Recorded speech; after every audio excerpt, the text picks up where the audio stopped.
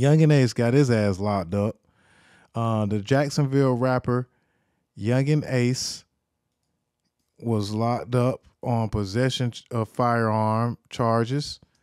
Seems like that's the thing that they use to get y'all. Arrested and being called a gang member. Police say the 26-year-old was in a car with several loaded guns, and as a felon, he can't be in a vehicle with guns. Nope, you can't. Atia Collins was in court today for his first appearance.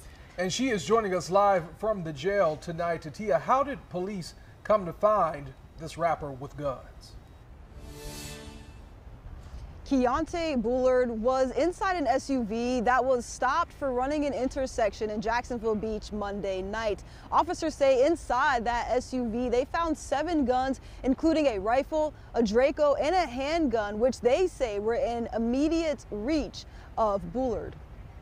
Rapper Yungeen Ace had his first court appearance after Jacksonville Beach police arrested him after finding loaded guns in the SUV he was riding in. According to the arrest report, 6 people were inside the SUV. Officers say they found 7 loaded guns. The driver, LaShawn Worthen, was arrested for driving with a suspended license. The remaining passengers were not arrested. Our crime expert says as a convicted felon, Bullard cannot be around guns at all. They shouldn't be in a house with them. They shouldn't be in a car with them. In this case, it was in close proximity within reach, or what they call wingspan. Bullard's felony conviction stems from a 2017 case for his involvement in an attempted armed robbery. Bullard was arrested again in 2018 for violating his probation after he survived a shooting that left 3 dead, including his brother. According to Jacksonville police, Bullard is the leader of a gang called ATK, which stands for Ace to Kill. Bachman says this gang involvement and his past convictions will play a role in this latest arrest. Depending on what kind of record the individual has, they could be pursued federally based upon this particular state charge. Now, I did reach out to Bullard's attorneys. They tell me they are still working on case details and could not provide me next step information. However, a bail bondman that was here in court today says that Bullard does plan to bail out. Reporting in Jacksonville, Atia Collins, First Coast News, on your side. Well, that's kind of crazy that he actually has a bond, because he, I think, violated probation. Usually a VOP, you don't even get a bond. But it's just sad, man.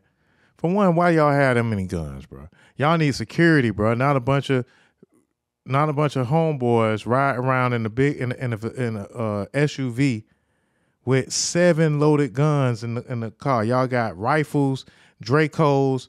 Like, why young black men are running around like we live in Iraq, like we are at war?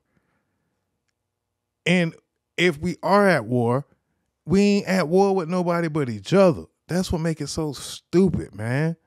God, goodness gracious, man. Call these boys can't get right. I mean, you give them opportunity, they get millions of dollars, man. They have fans all over the world. They get love from all kind of women, and they still got to goddamn be buffoons and ride around with guns and take too many drugs. You know what I'm saying? Like, it just don't make no sense, man. You want to say free Yungeen Ace, but and free NBA Youngboy, but sometimes the stupid is, the stupid does. You know what I'm saying? Y'all act like y'all love jail. Y'all act like that's what y'all want to be. So, yeah, you know, I can't make any excuses for the bullshit that these folks got going on. So get it together, man. You know what I'm saying? Cut that monkey shit out. You embarrassing us, rappers. All that bullshit. So yeah, man, we're gonna actually take a quick break, man. We've been talking for quite some time right now. So we